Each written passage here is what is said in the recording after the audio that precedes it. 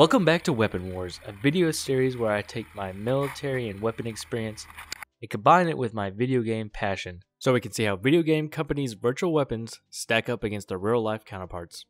This episode was voted by you, the people. It ended up being a very close vote, but in the end, the Browning automatic rifle pulled it out, followed closely by the Mauser C96. But don't worry, if you voted for the Mauser, it's going to be featured in an episode very soon. But today is the Browning's turn, so let's get started. Now, the Browning has been featured in video games with a couple of different variants. So today we're going to be looking at the Browning Model 1918 Alpha 2 variant. The original BAR, the Model 1918, is also very prominent in video games, though it may get its own individual video in the future. Now, the reason I chose to go with the Model 1918 Alpha 2 instead of the original variant, because I wanted the chance to compare a couple different games. The games we're looking at today are Heroes and Generals, Rising Storm, and World War II Online Battleground Europe. All three very deserving games, but also very different games as well. But before we talk more about them, let's go ahead and examine the history of the BAR. Before we can examine the history of the BAR in the Alpha 2 version, we first have to look at the original one and how it came about. In the early days of 1917, it became more and more evident that neutrality was going to be hard to maintain, and the US would eventually have to join the war in Europe.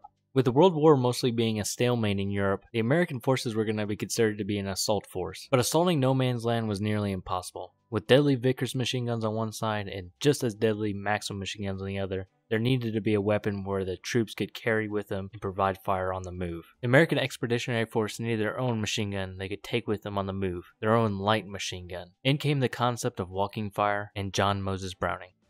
Now, walking fire is exactly what it sounds like. It's walking while firing. Basically just suppressing the enemy so they keep their heads down while you assault so they can't shoot back, hopefully. It didn't end up working in reality.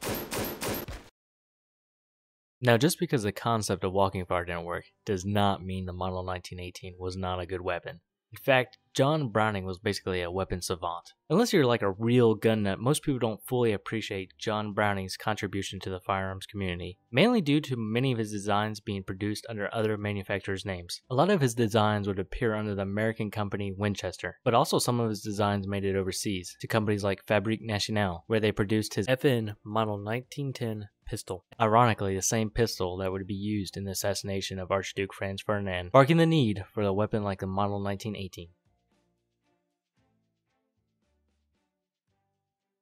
1938, 10 years after the passing of John Browning, work in redesign of the BAR Model 1918 had begun. This work would give us the Model 1918 Alpha 1, and more importantly, the Alpha 2.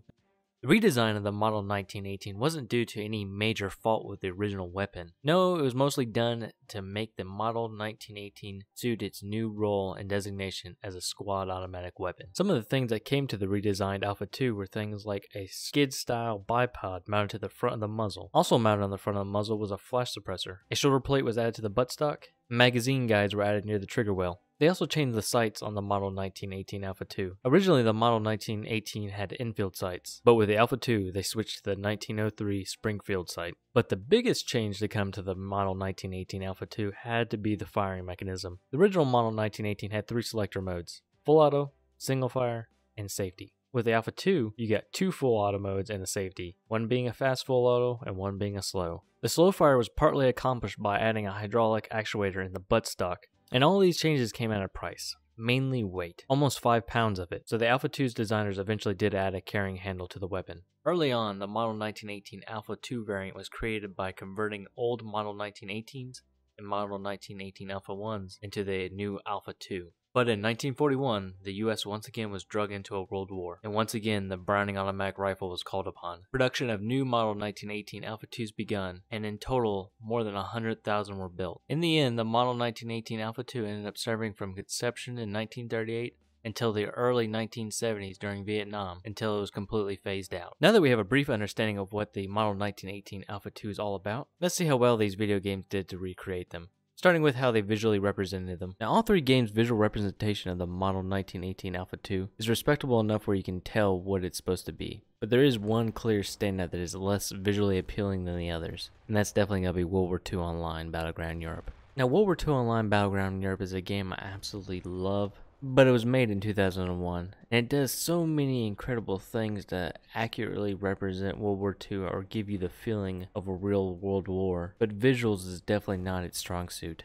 And even though the BAR is a fairly new weapon added to World War II Online, coming to the service in 2012, the weapon was still designed on this ancient game engine that makes textures look dull and boring, and models sometimes pretty janky. World War II Online is definitely the least visually appealing game I've compared in this series. So with that said, I'm going to have to give it a 1.5 out of 5.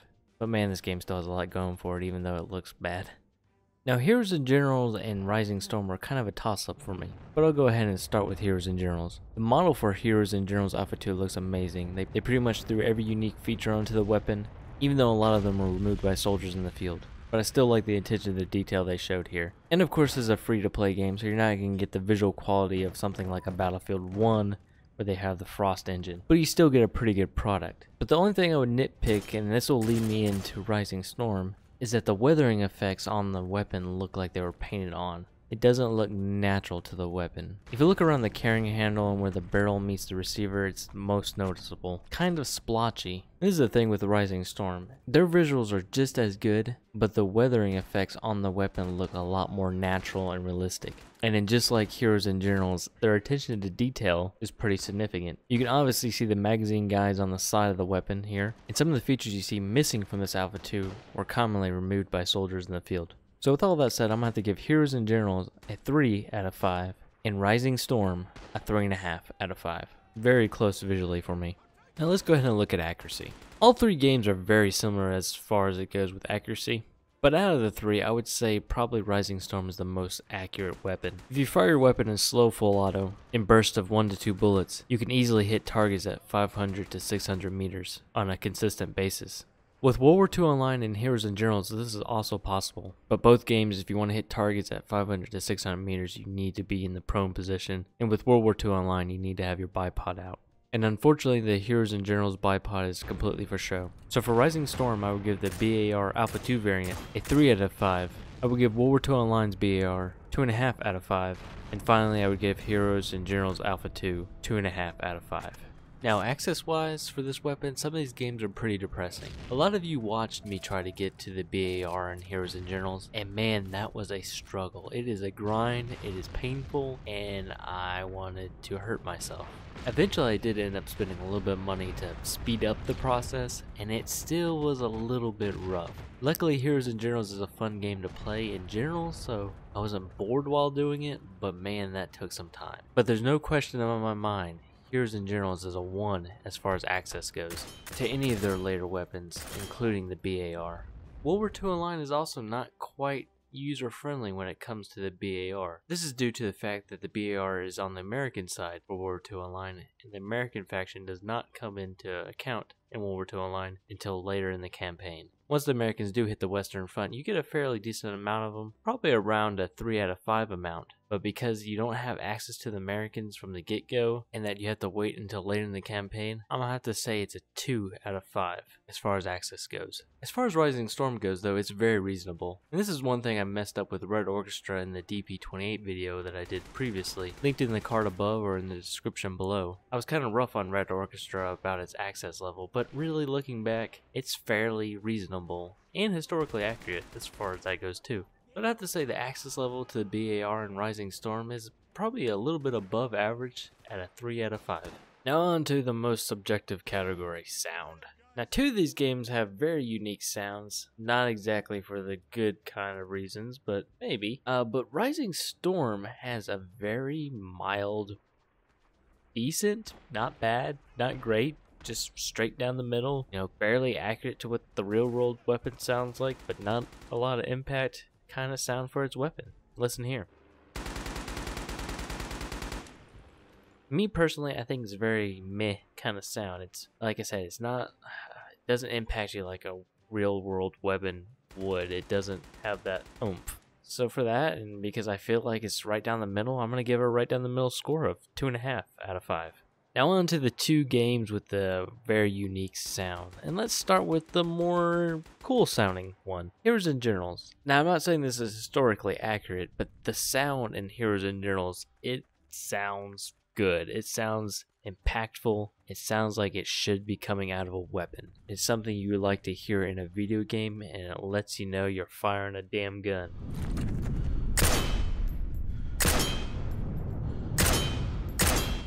But one thing that throws me off on the BAR and Heroes and Journals as far as sound goes is the ka-chunk sound, the metal clinking noise. It's just so weird. It's cool, I like it, but it's so weird and so seemingly out of place, but still cool. I don't know. Like I said, it's a very subjective category. As far as just pure sound goes in video games, I think Heroes in General does a pretty good job with sound design for the most part, and I think the BAR falls in line with that. So I'm going to give the sound in Heroes and Journals, as far as the BAR goes, a 3.5 out of 5. Now on to the weirdo of the group. One of my favorite games, World War II Online, and why I call it the weirdo of the group is because the weapon sounds like the real world weapon, and it has a pretty impactful sound for the most part, but the issue is the game is so old, you can basically hear the audio loop of the sound whenever you fire just a single shot. Listen here.